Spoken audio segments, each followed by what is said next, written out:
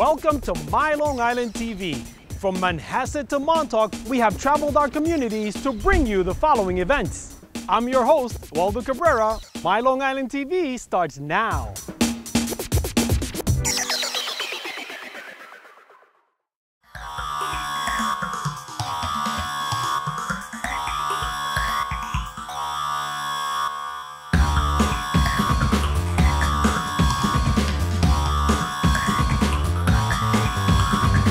It gives us a great sense of pride to be able to put something like this on for virtually no cost to Long Islanders. We've had record-breaking crowds year after year. Between 400,000 and 500,000 people come down over the weekend to see the show, and it just gives us such a great sense of pride to be able to bring such a patriotic event to Long Islanders over the weekend, and it's just a thrill for us. We absolutely love it. I served because I honestly believe in what our country stands for. Freedom for everyone and the right to be free. Living in this country, we get a lot of freedoms and we take them for granted, and I just wanted to give something back to my country. And I thought that was the best way to do it. He was more excited, probably the most excited person in the whole family when I was accepted to West Point, even more so than I was.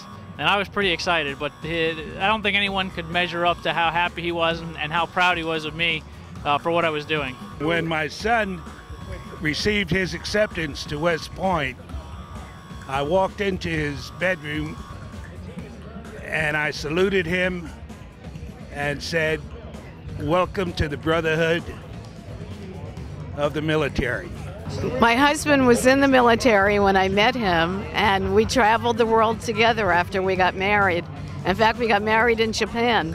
He wasn't in uniform when I met him, but when we dated, he wore his uniform. And if you know, this was in the 60s.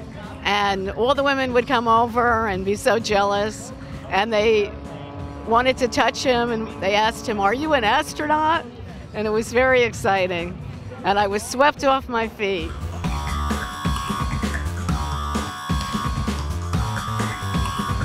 Yeah, I'd really like to do that. Yeah.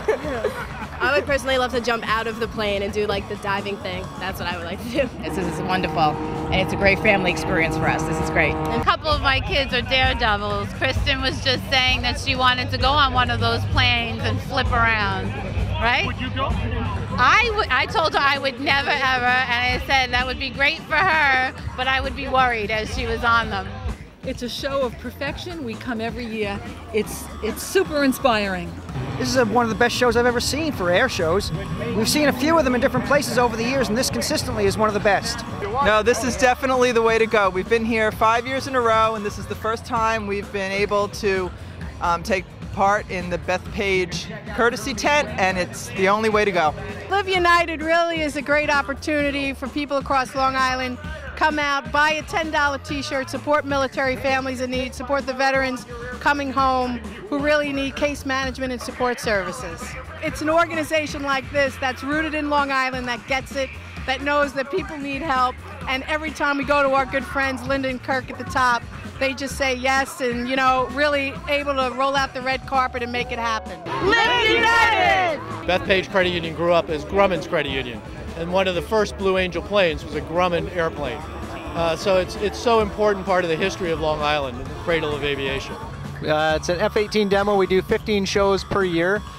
Primary job in Canada is just to raise awareness of the military for our taxpayers and also do recruiting as well. Here in the U.S., we're just increasing our relations with our neighbors to the south. We have a lot of American influence to air shows to the north, and we're just supporting the southern air shows. I'm originally from Ecuador, but I was raised here, and there's nothing better than serve the U.S. military. Yesterday I was selling poppies at a local supermarket. The nice thing is I had young kids, early teenagers, and maybe 10, 11 years old, coming over and donating money.